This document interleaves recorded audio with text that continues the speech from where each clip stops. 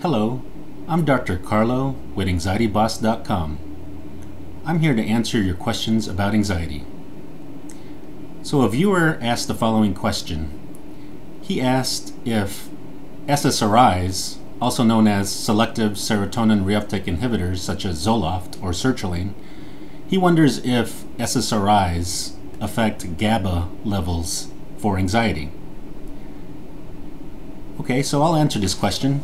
So GABA is a neurotransmitter in the brain, which is important for the development and the treatment of anxiety.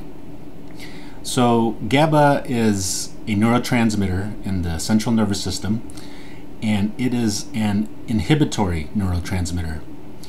So things like benzodiazepines, such as Ativan, which the generic name is lorazepam, or clonazepam, also known as Klonopin by its brand name. So these benzodiazepines affect GABA levels. So they increase GABA in the brain, and this increase in GABA thereby leads to decreases in anxiety.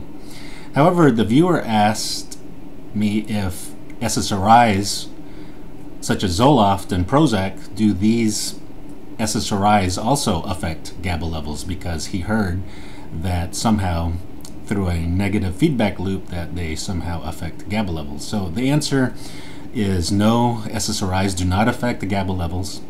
But let me give you the neurobiology of anxiety, how anxiety develops, and how things like SSRIs, benzodiazepines, and psychotherapy, such as cognitive behavioral therapy, how these things then affect the brain and thereby lead to decreased anxiety symptoms.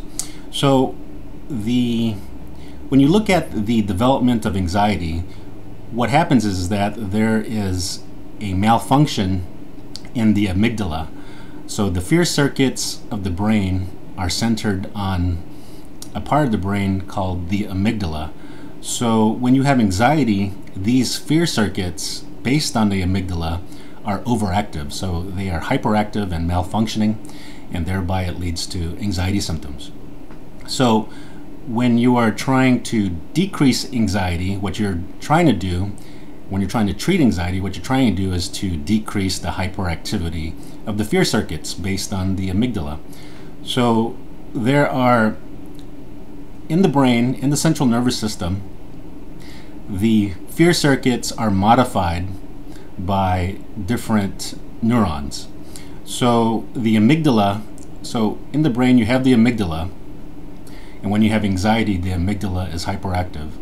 So the amygdala is innervated by serotonin neurons, and it's also innervated by GABA neurons.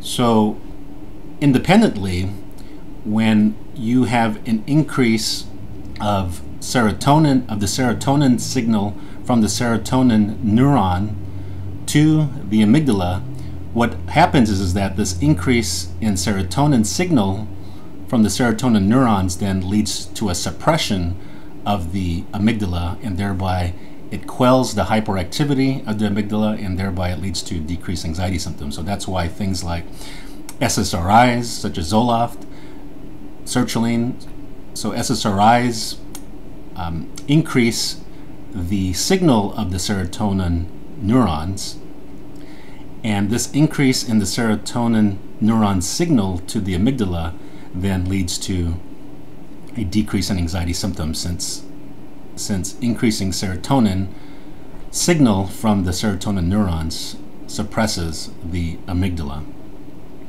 You can also decrease anxiety and suppress the amygdala by the GABA neurons, which innervate the amygdala independently. So these GABA neurons are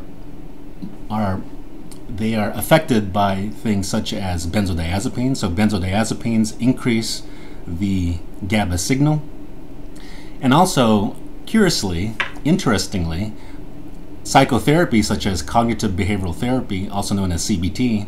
So CBT also increases the GABA signal.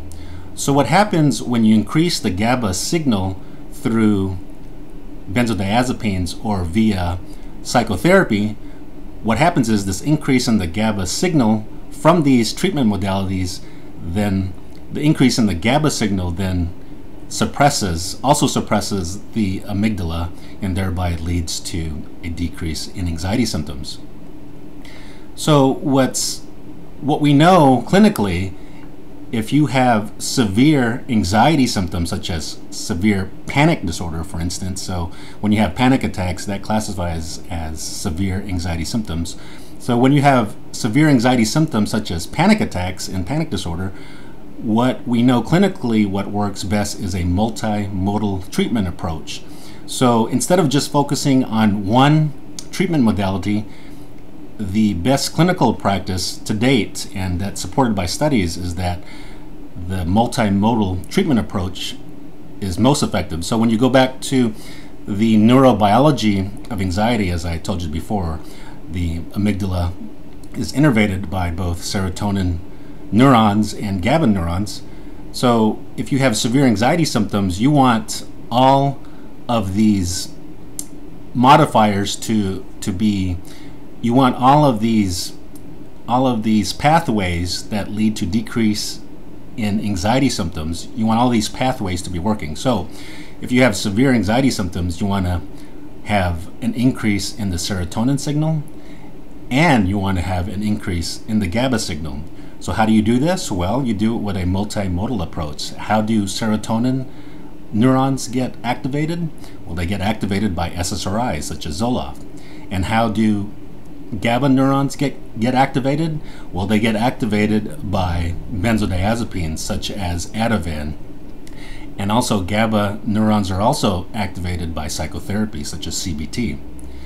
So when you have both the serotonin neurons and the GABA neurons, when you have both of these working concurrently at the same time, then both of these pathways then leads to a decrease in the hyperactivity of the amygdala, and thereby leads to a decrease in anxiety symptoms. So if you have severe anxiety symptoms such as panic attacks or even obsessive compulsive disorder that classify, or post-traumatic stress disorder symptoms, then you want a multimodal treatment approach which focuses on modifying and increasing the signals of both the serotonin neurons and the GABA neurons. So you do this through things such as SSRIs for the serotonin neurons, and benzodiazepines and CBT for the GABA neurons. I hope this answers your question. I'm Dr. Carlo Carandang. Thank you for listening.